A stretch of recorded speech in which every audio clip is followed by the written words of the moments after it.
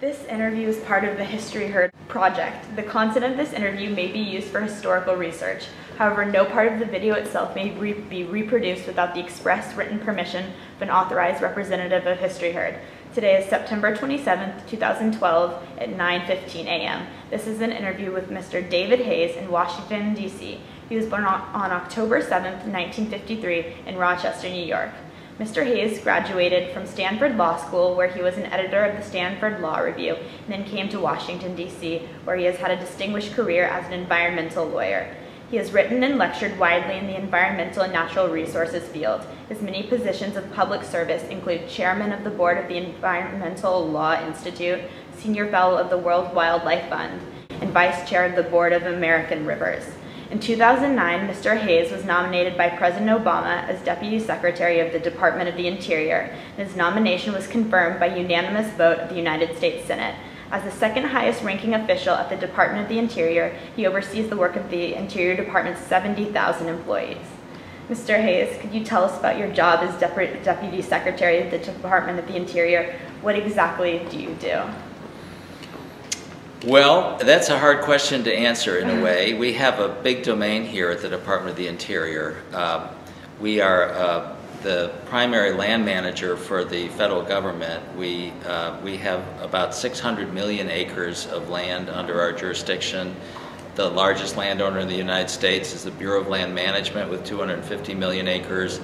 The National Park System is about 80 million acres. The National Wildlife Refuge System, 150 million acres. We have the reservations for American Indians, about 60 million acres.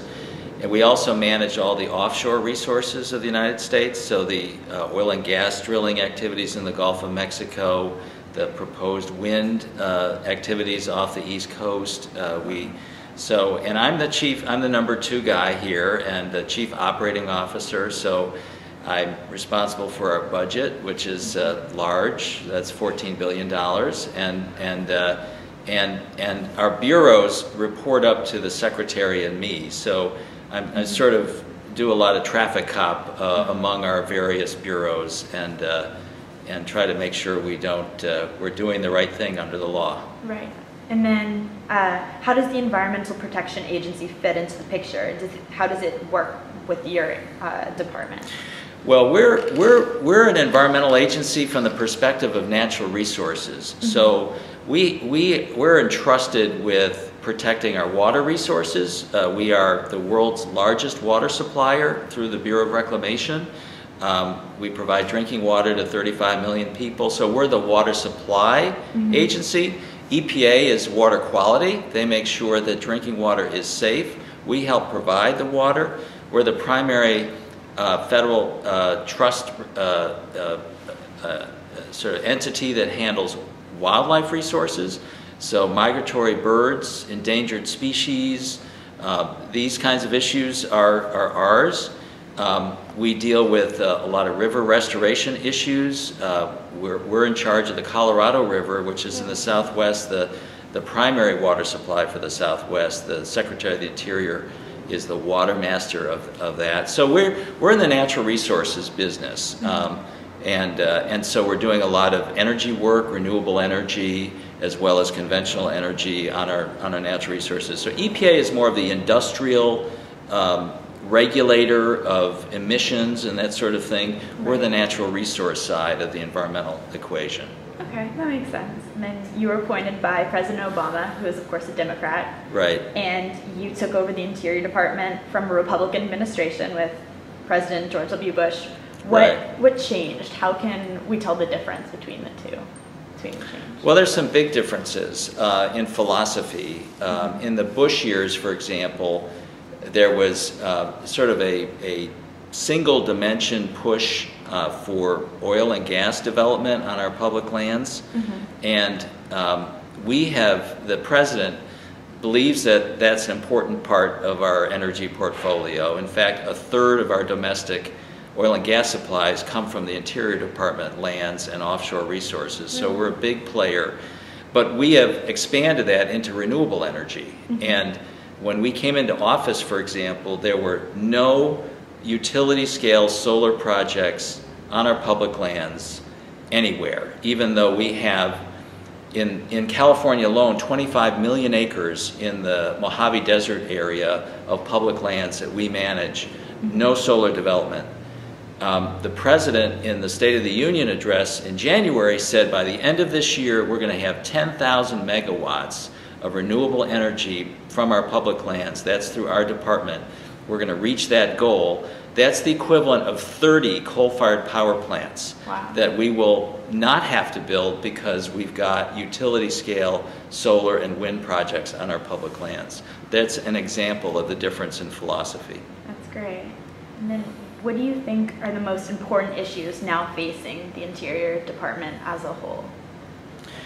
Well, our primary areas of emphasis are energy development, and I think we went through the oil spill in the Gulf of Mexico. That was our hell to live through that summer 2 years ago. So we have upgraded the safety issues of offshore oil and gas, and we're dealing with whether and how to do oil and gas development in the Arctic, which is a potentially huge area. So the safety and environmental integrity of our offshore oil and gas and onshore oil and gas development is key. There's a lot of questions about fracking for natural gas development. We're in the middle of that and proposing regulations on that. The renewable energy side I mentioned before, but then we have a big mission in conservation. We're the agency that is entrusted with America's treasures.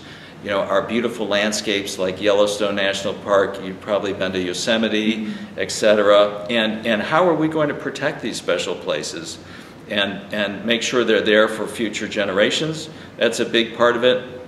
And then we do a lot with we have a special relationship with our Native Americans and Alaska Natives, and addressing the serious issues that they face is a big priority for us.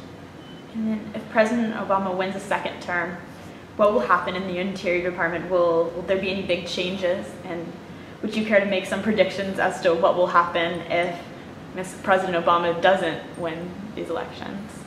Well, if President Obama doesn't win, I won't be here. I can predict that. Okay. I'm a political appointee like Ken Salazar, the Secretary of the Interior, and the top posts in the department are political appointees so that we can reflect the priorities of the President. Right. And we will be gone. Just as I was actually in this job in the Clinton administration, I was the deputy secretary at the end of the Clinton administration, and I left when George Bush became president. Okay. That's the way. That's why these elections matter. But if the president gets reelected, as I hope he will, I think his priorities will continue to be implemented by this department. Which includes conservation of our resources and the America's Great Outdoors initiative that he's pushed in that regard, and a safe and responsible development of our resources. It's good to hear.